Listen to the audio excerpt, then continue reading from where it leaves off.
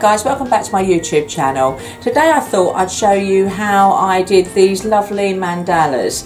This one I'm showing you here is done on an embroidery machine, but they can also be done with ordinary stitching and satin stitch on a normal sewing machine. But the lovely thing about these is how the colour is applied. So I'm just going to set up and I'll pop back and be with you in a moment.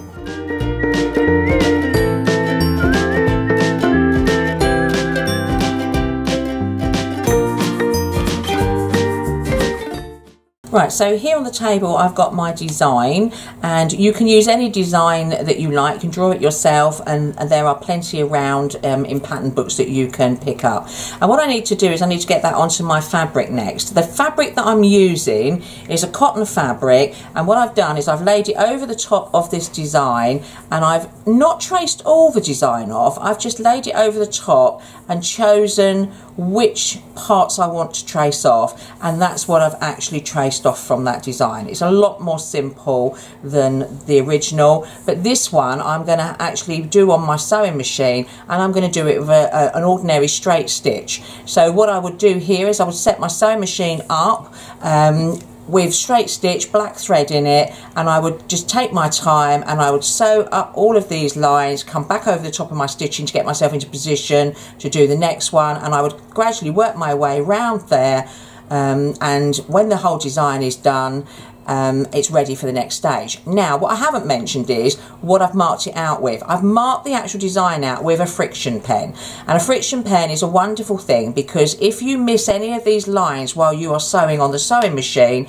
do not worry, because once you've stitched it, you take this to the iron and you iron it, and all these lines will disappear, and you will then end up with quite a neat looking piece of work. Obviously depending how long it takes you to do and how much effort you're going to put into staying on the lines.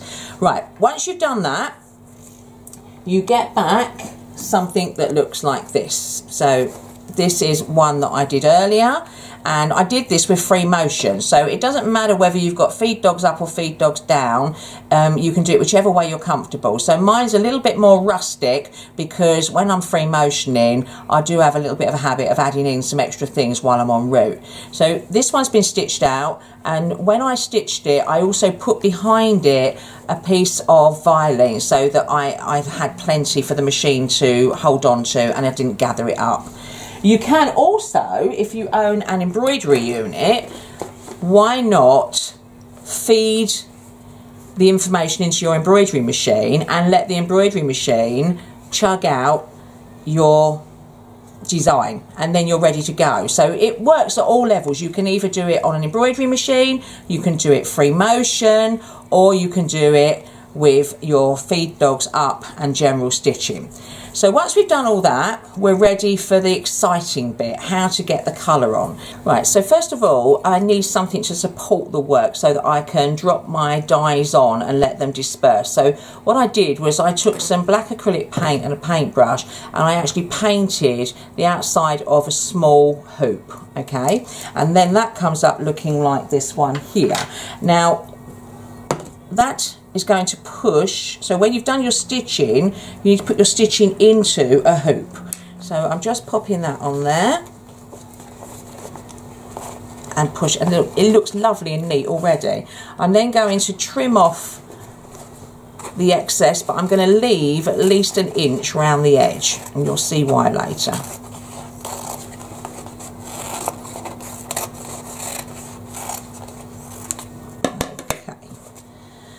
Right, now I'm ready for the fun. So how do we get these lovely colours to disperse?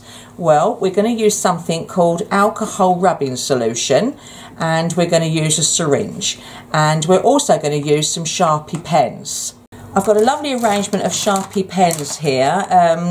Generally they're on a good deal when the kids are going back to school, so if you see some around, get yourself a collection. And what I'm going to do is I'm just going to pick some nice bright colours, and I'm just going to colour in certain areas, not all of it, because you want these to run, so you've got to give them space to run. So I'm just going to go round and colour in, pick out certain areas of the design which I like the idea of being in orange. it's quite quick to do. You don't have to be too fussy about it because they're going to run everywhere anyway. It's just so nice watching them disperse out and seeing what happens as they go. So there's my orange gone in. What other colour shall I use? What colours do I like? Oh, let's put some blue in. I'm going to put some blue in there. And the orange will mix with the blue as well. You've got no control over this. It's all completely random. I'll have some blue on those edge ones there. The art of it is not to colour the entire design in. As I said earlier, give the inks or a place to run. Let's have, my favourite colour is this cerise, so we'll put a bit of this in here.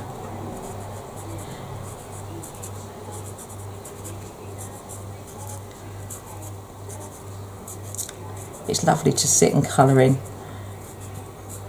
And the good thing is when you've got an embroidery unit on a machine, you can obviously stitch out quite a lot of these designs very quickly, whereas if you're doing them the old-fashioned way, it's going to take you time to actually get all these black mandalas stitched. I'm just going to put a little bit of pink around there.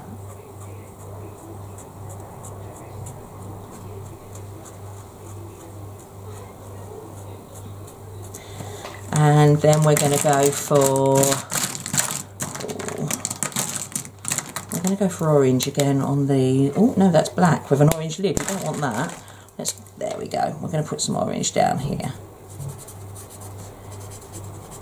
Now later on when this bit's done, you can add sequins, beads, you can glitter them, do all sorts of things with them. They'd be ideal for sort of middles to quilts. You could put some log cabin around them. And you can take them on much further than just doing one of these lovely mandalas. But these little mandalas do look lovely. I have them hanging up in the summer in the garden and they all twirl round and look really, really stunning. So there we go. I've done my bit of colouring in. So now I've got a syringe here, which I'm going to syringe up some of the rubbing solution. And then it's a matter of just dropping it on.